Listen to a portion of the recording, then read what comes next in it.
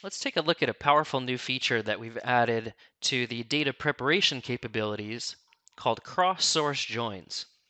So with cross-source joins, I can combine data from any different data sources that QuickSight supports connectors to into a single data set.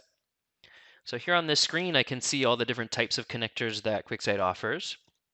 So for instance, I could join two CSVs together, or I could join that CSV to a Redshift instance, and then join tables from that to a SQL Server, and then join tables from that to Salesforce.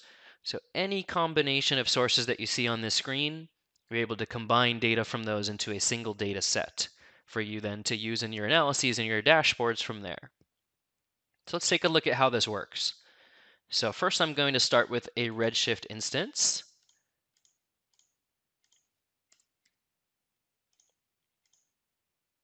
And enter my connection details.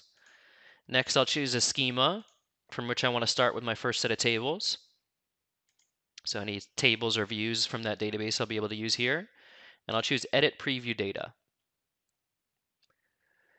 So the same Add Data button that was previously there, which allows you to join tables from the same database instance, allows you now, with using these buttons on the bottom, to join data from other sources, or even just from uploading a file directly.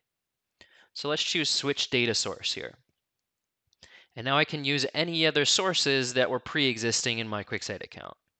So quick note is that I'd want to set up those data sources ahead of time, and then I can use them in this data set here. So if I wanted to bring in some data from Twitter, or in this example, we'll use data from Athena. And I'll grab one of these tables from Athena and click here to define the join between these two. So this is going to go on my buyer name. I can choose the type of join over here on the right.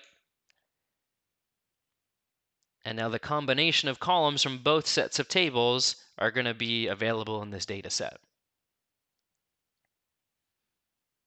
So I could go through that one more time, and I could actually upload a file to this as well. So we've got two sources in this set so far, but I could also choose to upload a file.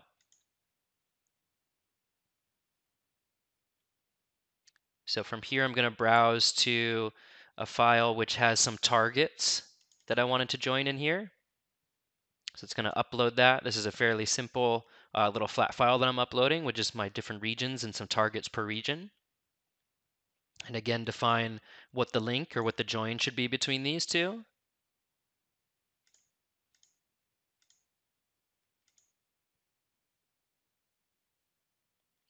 And now I've got three different sources combined into this single data set here.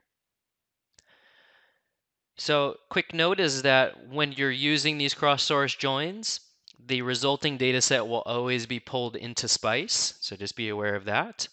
Now Spice has a capability of going up to 100 million rows of data per data set.